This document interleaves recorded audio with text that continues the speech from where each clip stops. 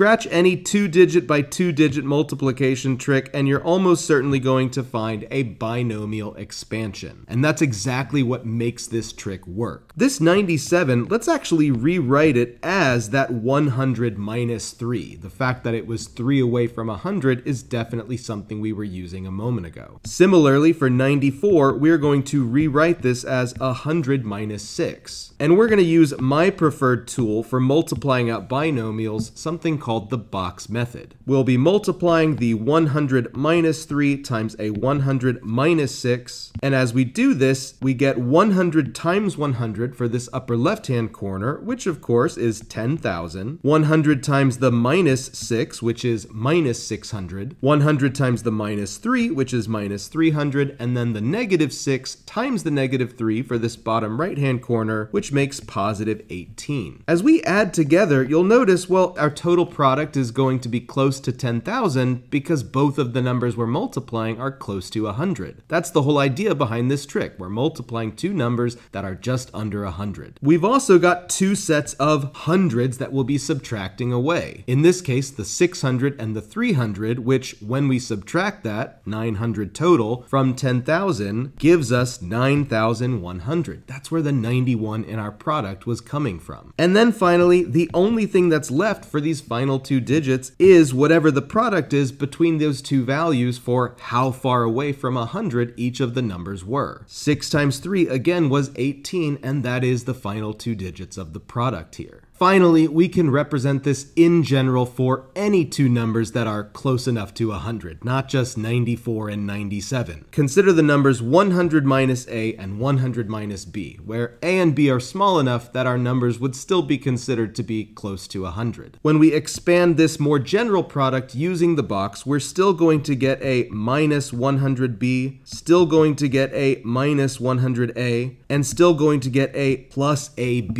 which, as long as a and b are single digits, is going to be some two-digit product. Putting this all together, we're going to have 10,000 minus 100 times a plus b, because we can factor that common minus 100 out of those two different products, plus the positive product a times b. And this will always end up giving us the final two digits of the product and the first two digits of the product, with just some subtraction and simple multiplication rather than our long standard algorithm for two-digit by two-digit multiplication. There are so many uses for binomial expansions like this. Obviously, we don't typically do this just for multiplication tricks. More often, we're doing something with quadratic equations. But that is how the trick works.